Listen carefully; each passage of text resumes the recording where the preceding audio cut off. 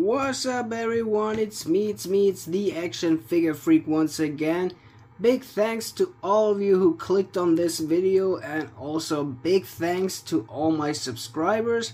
As you can see, this time I got the Street Fighter 2 action figure collection started. We reviewed some Tekken figures before a short while, but I thought Ryu is also in a Smash game, so he's a must-have. So let's just don't waste too much time and dive right into this.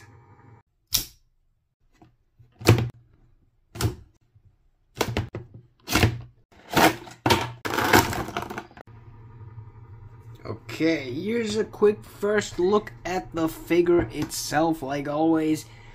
And I gotta say, it has some big similarities to the Tekken action figures I opened before a short while.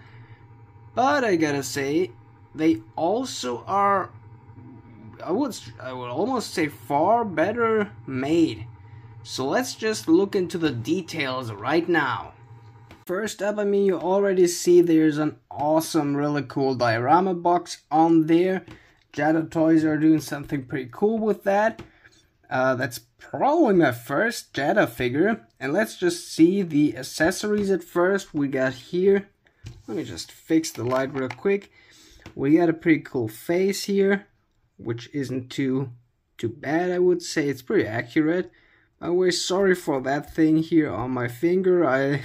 When I made those titties for the Emma Frost figure that I uploaded today, I just cut my finger pretty badly. So yeah, we got that head, then we get some kind of angry head, and we have also interchangeable hands. And I gotta say, these are really good. So far better than, I would say, the Tekken figure hands. Not from the detail or anything, but they click way easier. You don't feel like you're breaking the movability, you make them loose or anything by sticking them in. It's just pretty easy getting them in. But I think the left and right swivel will, get loose after a while. But yeah, let's just focus on the articulation. For that, I would say, let's just start with the head. We got the exact same articulation as the Street Fighter figures. I think just that little dot in here gives that head way more depth. I'm pretty sure that ain't on the Street Fighter figures. The headband got some gummy bands on the back, so keep that in mind. It could rip off pretty easy, but it's giving that figure a pretty cool vibe.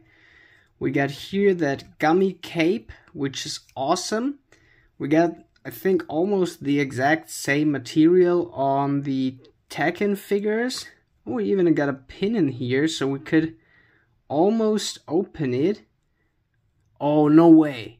No way. We can remove the whole cape. Okay, that, I didn't try it on the Tekken figures, but I guess that wasn't possible. So that's awesome. You see how soft that cape is, so it ain't in the way of posing the figure. But then we can put it away is a really cool feature, and it can make us see the whole body a little bit better.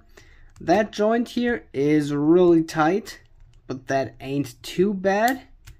We got a little looser tight down here on the hips. Then that we don't have that on the Tekken figures. We got here some butterfly joints, which I rarely see on cheap figures. Double jointed elbows. The arms are really stiff, gotta say. And horizontal hinges on all the hands. Ball joints on the shoulders, which is awesome. We don't got this pulling motion shit here like on the Street Fighter figures, but that's pretty good because it wasn't that good on the Street Fighters.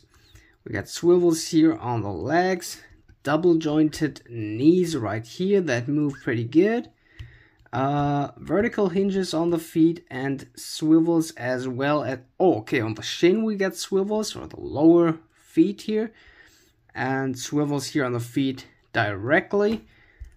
So gotta say, that is really awesome. We ain't finished with that one. We got a little display stand for the attack effect, and the awesome thing is, look inside here. We got this, yeah, his hands pressed into there, so you can see how he smashes that ball out. So that's also pretty accurate. Holy shit. Why is there so much dust in there? How long was this box standing? Holy hell. But yeah, that's a really cool feature. I like that. And also that we got a working stand for it, because mostly we don't have something like this. And yeah, let's just compare it to one or two of the Street Fighter figures, and let's just end this after that. I put the clothes back on, and I gotta say, even though with this gummy shell here, that is really easy. I'm remembering from Mattel's Actionfigures when I had some rubber plastic clothes. These were always pretty hard to put on. But now let's put them side to side, as you see. So the size is almost the same, which is pretty awesome that you can mix and match. These are a little bit bulkier. Here we got some butterfly joints on the arms, as I already said. Here we just have that up and down shoulder motion. It's hard to explain, but it ain't really working as they planned it, gotta say that too. The movability on the body and hips is the same, but as you see here on his cloth, it's just one line. You can't unequip it. And under it, it's not that clean made as on the real figure, but you shouldn't pull this away. That's the other thing. We got those up and down leg motion, but that's really annoying, gotta say. So I would say this one is way better. Also, if you look at the skin tone, the skin tone is here way more detailed. We got all around here those orange lines, those darker lines. And I gotta say, that's really cool. Some veins and stuff, and the head scan is also... I can't pull that into words. So gotta say, if you want to start collecting the Street Fighter line, that's worth it. That's actually really worth it. You got some really toyetic figures with a good background display, with some effects, and I think almost everything that you need as accessories. So that's cool, and on a cheap price point. So I paid like, I think 25 euros for this. Normally it should be like 30 euros. Damn, that was a good figure. Didn't expect that. So yeah, for today that's pretty much everything. Hope you have an awesome day, and action out.